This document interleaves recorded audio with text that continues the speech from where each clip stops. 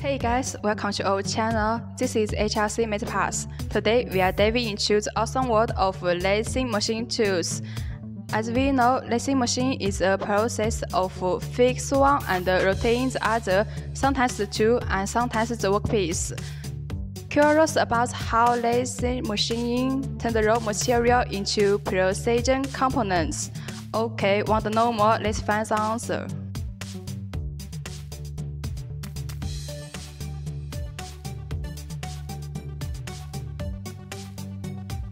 This is external turning tool.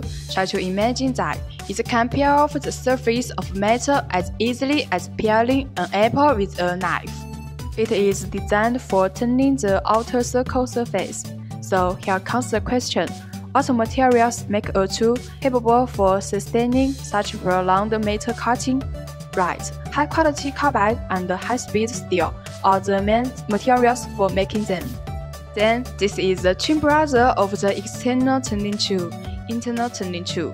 Unlike its brother, it is mainly used for machining internal surface of round holes.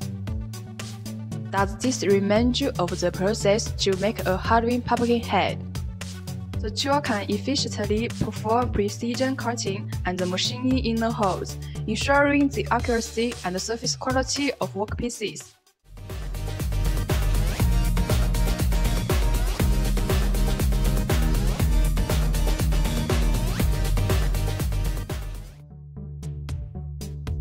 We just introduced the two most common cutting tools. Let's take a look at some difference.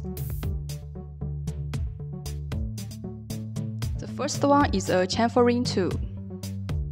It's a cutting tool used to chamfer the edge or corner of a workpiece, making the edge round or forming a specific chamfer shape.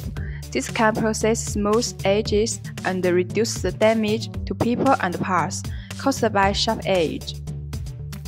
Next is a parting tool. Just like cutting vegetables with a kitchen knife, the parting tool is used to separate the workpiece from the main stock.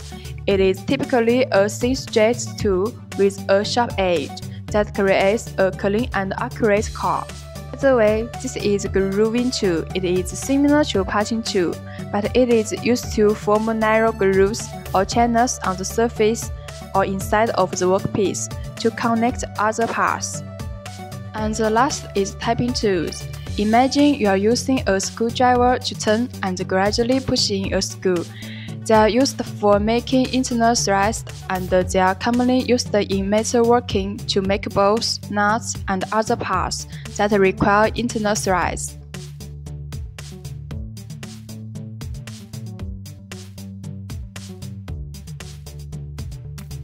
These beautiful workpieces require the process of special tools, including forming tool, knurling tool, facing tool, and more.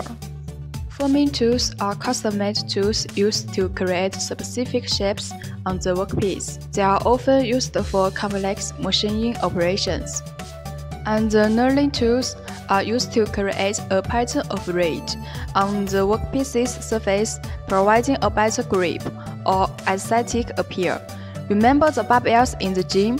The texture grip is thanks to them.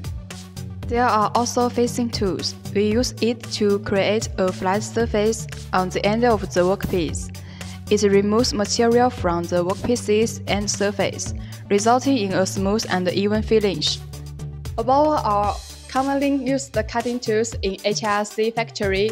If you want to learn more, please give me a like and make sure to subscribe our channel.